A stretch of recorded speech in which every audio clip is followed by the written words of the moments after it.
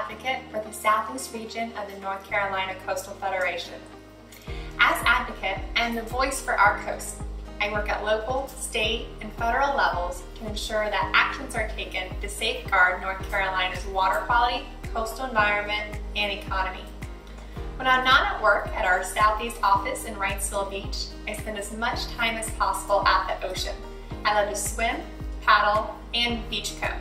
So today, I'd like to talk about a few of my favorite shells that we're lucky enough to find right here in North Carolina. One of the first questions I'm often asked about seashells is how are they made? Are they formed with sand swirling around in the ocean? Well, every seashell that you pick up is actually made by a living animal called a mollusk. There are thousands of different types of mollusks living all around the world, though the ones that make seashells are a type of snail. All mollusks are invertebrates, meaning they lack a spine or backbone like we have. And there are 7 different classes or types of mollusks, but we're going to talk about 2 today that we find here on our beaches. The first class of mollusks I'd like to talk about are called bivalves. Now these animals have 2 shells that are hinged together. So just like a bicycle has 2 wheels, a bivalve has 2 shells. Let's take a look at some of our bivalves found here in North Carolina. First is the sunray Venus, and as you can see, it's actually 2 shells hinged together. This is important because since mollusks are invertebrates, they're soft and squishy, which makes them vulnerable to predators. It's important they have these shells that can close up tight and keep them safe. We also have angel wings, Venuses, calico scallops. This is the eastern oyster, and the Atlantic giant cockle. Cockle actually comes from the Latin word from heart because when these are hinged together, they resemble a heart. Now, have you ever been walking along the beach and found a shell that has a perfectly round hole in it and think, oh wow, that would make a great necklace? Well, that hole was actually made by another type of mollusk called a shark's eye or a moon snail. And this guy is a predator. He has a sharp radula that he uses to drill into the shell in order to eat that animal. So for example, with the sunray Venus, the moon snail would come along and drill right up top here near the hinge because that's where the muscle is on the inside of the shell. So once that muscle was released, the shell would open and the moon snail would have himself his lunch. The second class of mollusks I like to talk about are called gastropods. Now the name gastropod literally means stomach foot. And this is a very fitting name because most gastropods are pretty voracious predators and they have a very strong muscular-like foot that they lose in locomotion. And they can actually move surprisingly fast. So let's take a look at some of our favorite gastropods here in North Carolina. This beauty is called a ton. They're not near as common as they are in some areas of the Outer Banks, but when you're lucky enough to find one in the Wilmington area. This is a helmet. Here we have a lightning whelk, a channeled whelk, and a knobbed whelk. Now you might be thinking, how can we tell these whelks apart? Especially the lightning whelk and the knobbed whelk, because they're very similar. The colors and size might be a little different, but they have the same spiraled knobs. Well, I'll tell you a trick. The lightning whelk has an opening on the left side.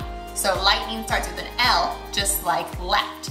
Where the knobbed whelk has an opening on the right side. And most shells open on the right side, just like most people are right-handed. So a lightning whelk is kind of like a left spiraled or a left-handed person. The channeled whelk looks kind of like a wedding cake with these channeled grooves. We have a pear whelk. This is a banded tulip. Bonnie showed you one of these in the marsh on the first video. This is a Scotch bonnet, and this shell is special because it's the state shell of North Carolina. Just like we have a state bird, state tree, state fish, this is our state shell. These are eastern augurs, and they are shaped like this because they burrow and drill down into the sediment. In the animal kingdom, everything is for a reason. If an animal or a shell has a certain shape or structure, I can assure you there is a function assigned to it. These are lettered olives. We see our shark's eye moon snails that we saw earlier. These are called baby's ears. Some shells, as you're learning, have funny names that kind of resemble something else. Now, have you ever been along the beach and you found something like this that looked kind of like a leaf? Well, each one of these is actually called an operculum, and they act as a door to help protect the gastropods from predators and protect them from drying out. We learned that the bivalves can hinge their shells close together, but gastropods, they can't do that. And so when they have an opening, they have this operculum attached to their muscular foot, and they can close it shut like a door to make sure that they don't dry out if they're taken out of the water, or that they don't get eaten by another predator. Now, one thing to note, a lot of people mistakenly call these whelks conchs. And so I want to show you a conch. Now, this one is not from North Carolina. This is from the Caribbean. But conchs, they have a similar spiral structure, similar knobs to these whelks. But the big difference lies in the edges here. So you can see this is a nice, smooth flange. And that's because of what they eat. Queen conchs, like this one, are herbivores. They graze on plants, where a whelk has this sharp edge here because they are predators and they're carnivores, meaning they eat other animals. When these mollusks are itty-bitty, they have itty-bitty shells that look just like the larger ones you may find at the beach. As the animal grows, the shell grows with them. Like a turtle, these animals can't leave their shell. It's with them forever. When they die, other animals like hermit crabs may move into their shells and start to call them home. Most shells are made up of calcium carbonate.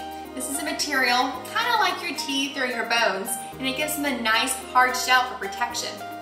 So you might notice that shells are kind of different in color, sometimes slightly different designs and patterns. Their main structure is in their genetics. A calico scallop like this will always have these general colors and the general patterns. But as you can see here, we have 6 calico scallops, and they all look a little bit different. How bright the color is, or some variations in color, depends on the salinity and the temperature of the water. When waters are warmer and saltier, shells are able to grow quicker. That's why you sometimes have the larger shells or brighter colored ones like this queen conch down near the tropics. You can tell a lot about a shell based on its habitat and where it's grown. Remember, these shells are all homes, so if you do choose to take one home with you, make sure that no one is living in it. It's pretty easy to spot if a mollusk is still living in a seashell, but sometimes if a hermit crab has moved in, they can bury themselves deep inside to stay safe. So if you do take a shell, set it on the ground and leave it there for a little while to see if it might walk away first. And remember, beachcombing is always a treasure hunt. You never know what you're going to find.